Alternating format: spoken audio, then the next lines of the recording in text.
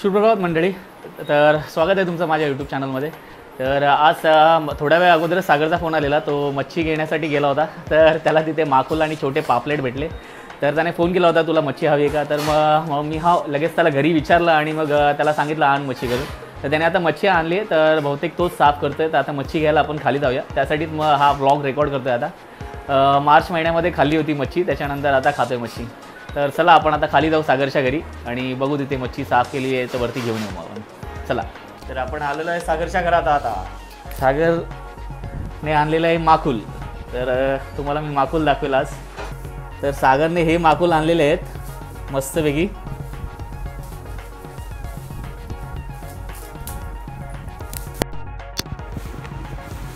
मस्त मस्त आणते माखुल. तर सागर कुठे भेटले तुला माखुल? कोळसेवाडी. कोळसेवाडीत गेलेला होता सागर. काय सांगते ते माहिती आहे ना? तुला पण माहिती आहे ना?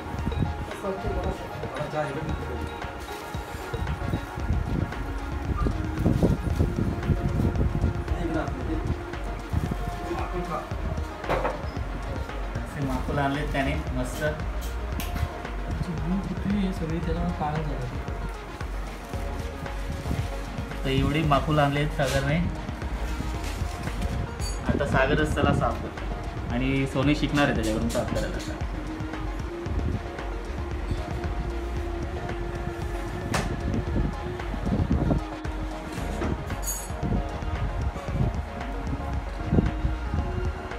ते ताट घे असते हे काढायचं असतं, त्यामुळे सगळं काळं पण होतं.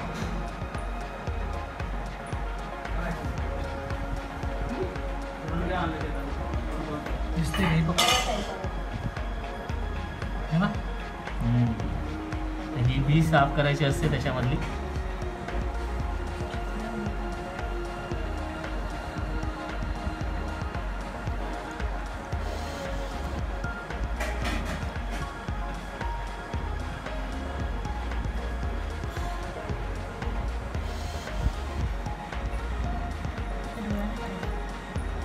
हा एक काटा असतो प्लास्टिक सर. हा काटा असतो त्याच्यामध्ये.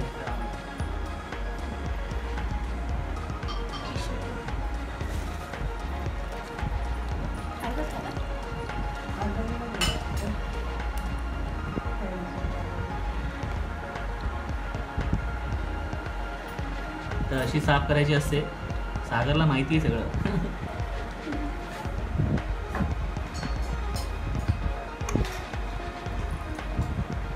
तर सागर तू यूट्यूबला जाणार आहेस मच्छी साफ करताना?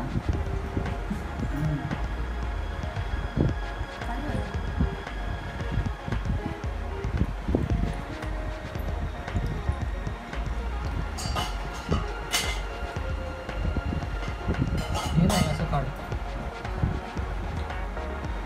साल काढायचं. आता सोनीने हातात घेतली काढायला सागरच्या सांगण्याप्रमाणे. तर अशाच प्रकारे सगळे आता साफ करायचे आहेत. भरपूर आहे त्याच्यामध्ये. साफ केल्यानंतर तुम्हाला दाखवतो.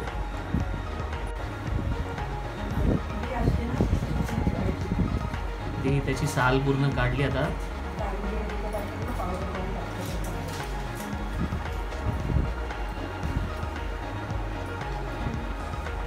दोघे भाऊ बहीण साफ करतायत. असं काढायचं काढ.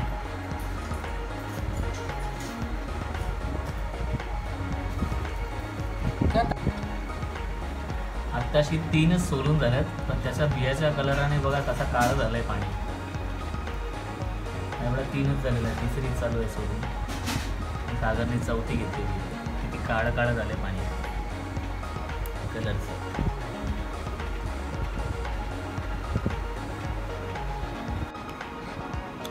त्याचं तोंड बघा कसं ऑक्टोपस सारखं दिसतंय.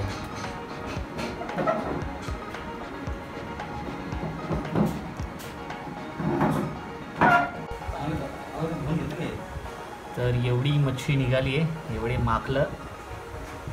आता त्याला कट करायचे. कट करून परत धुवायचे.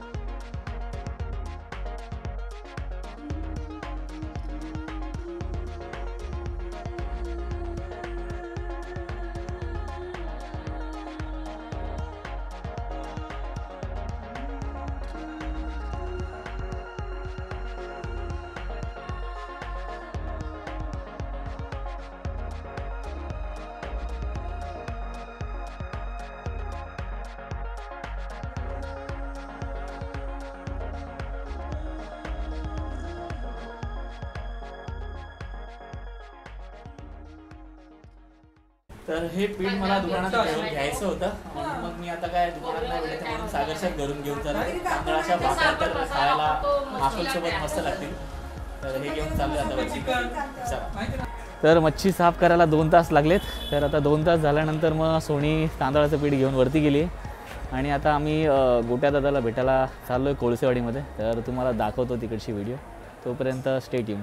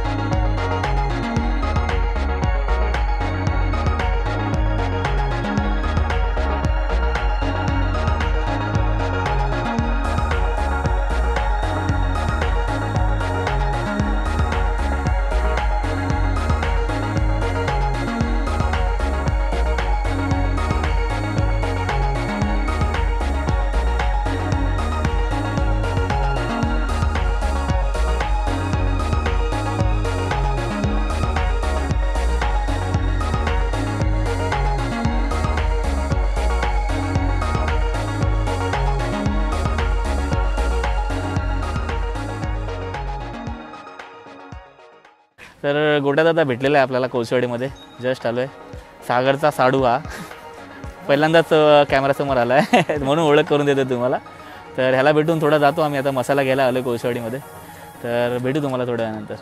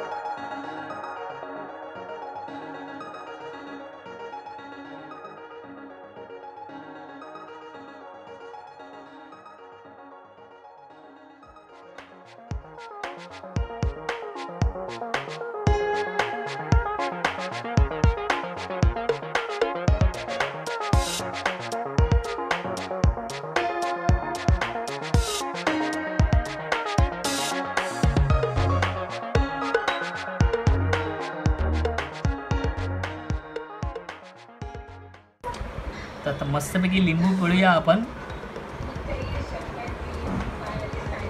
लिंबू पिळून झालाय आपला. आता भाकरीचा तुकडा, पहिला घास असा मस्तपैकी लिंबूला सगळीकडे पसरवायचा आहे आणि मग